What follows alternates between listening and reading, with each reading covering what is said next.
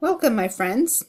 In this video, I'm going to take you behind the scenes of my process for this piece, which I've named Iterate Second. This piece, if I go over here into my layers panel and count the layers, has 17 layers, although technically it has a few more if you count these layer groups right here, which you can open and reveal even more layers. But we're not going to split hairs, so we'll say 17-ish layers. What I'm going to do is show you each layer one by one. So I'm going to start with the very bottom layer and show you only that one layer. And then I'm going to chronologically show you the next layer on top of that, and the next layer on top of that, and etc. And you'll be able to see how each layer builds on the one below it to create the final piece. So let's get right to it. I'm going to hide everything except the very bottom layer, which is layer 0. Alright, so that is the very first layer. Now, having said that, when I create these pieces, I don't set out and say, okay, this photo with this layer mask on it is going to be my first layer. I'm always changing the layer order. I'm always changing how the images are blending together. I'm duplicating layers, I'm deleting layers. It's a constant shuffle and dance. And the layer order that you see here is the way it is just because I like how they all work together in this order to create the final piece that you see.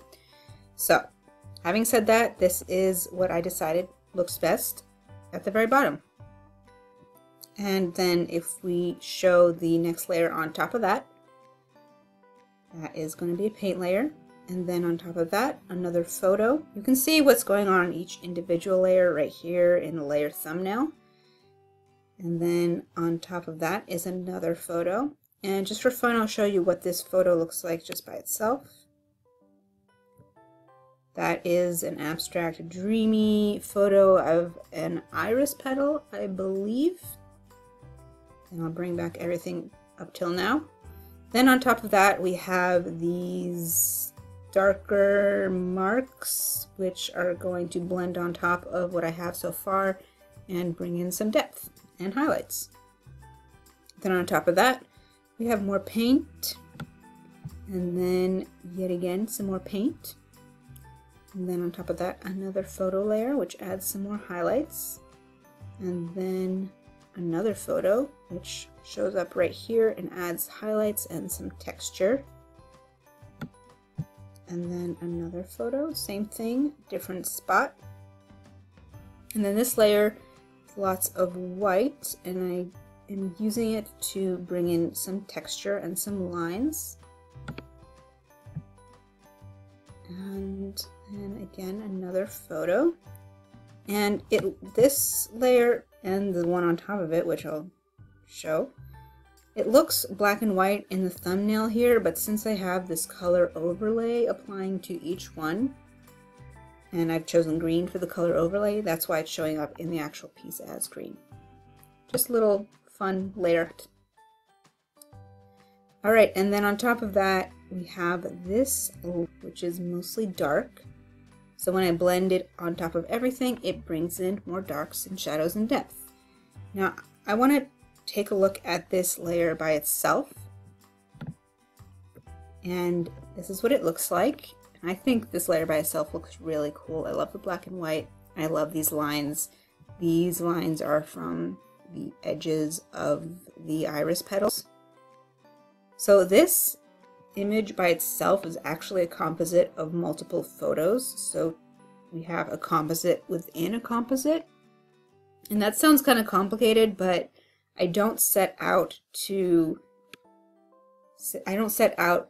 create a composite to use as my shadows in a piece. It's just something that naturally comes from playing and experimenting. And if I were to try to recreate this image, I don't think I would be able to, because I've flattened it, meaning I've taken whatever layers were making it up and I've squished them all into one layer, and I didn't save that layer anywhere else. So this is now the only version of this composite I have.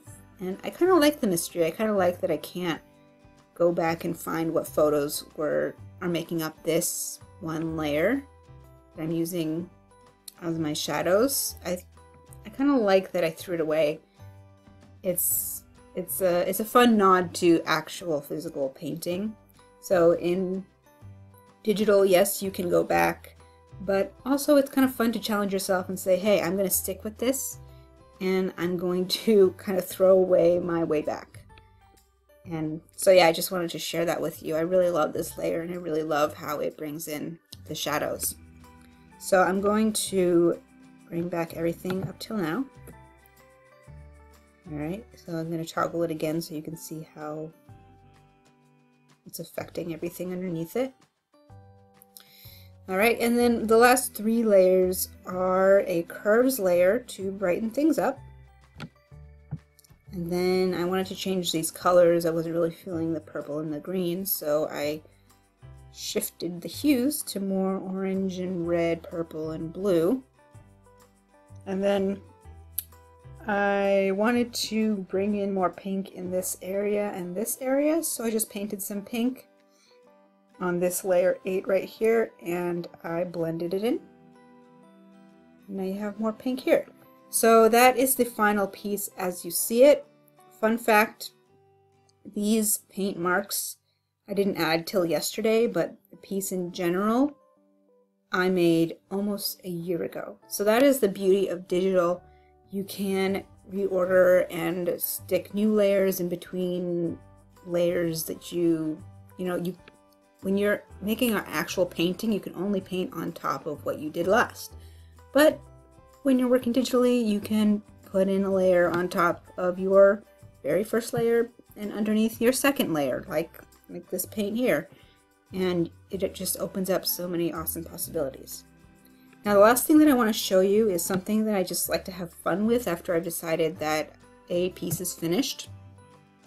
Not only would I go in and make sure and toggle each layer to make sure it's actually having an effect on the final piece, I like to just see what, if I delete this layer and this layer and this layer, I have almost a brand new piece, and it's just so fun to see the possibilities.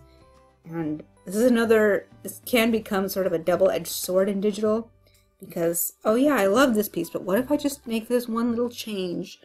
And sometimes I just sit there toggling back and forth and like, oh, do I like that better? Do I like this better? Which is going to be the final piece? Do I make both of these my final pieces? So you just have so many options, but I'm not going to go down that road right now because I'm already getting a little bit overwhelmed thinking about it.